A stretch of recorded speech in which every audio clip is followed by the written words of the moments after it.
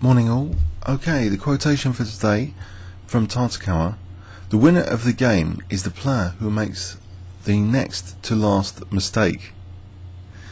So, if you don't know about Tartakower, he was a leading Polish and French chess grandmaster.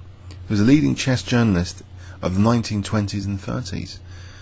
He is best remembered for his sharp wit and countless aphorisms which kept his audience bent over with laughter. And his books today remain popular even today at all levels.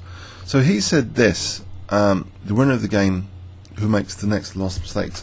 To what extent do you agree with that?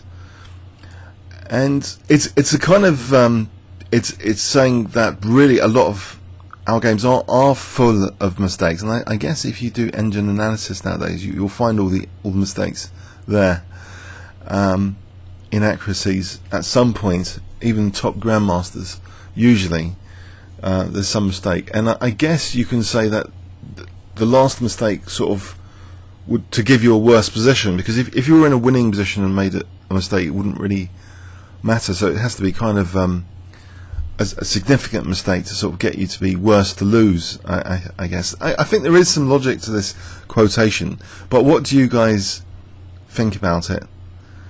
It's quite funny as well. I think a lot of his quotations are quite funny and light-hearted. So comments or questions on YouTube. Thanks very much.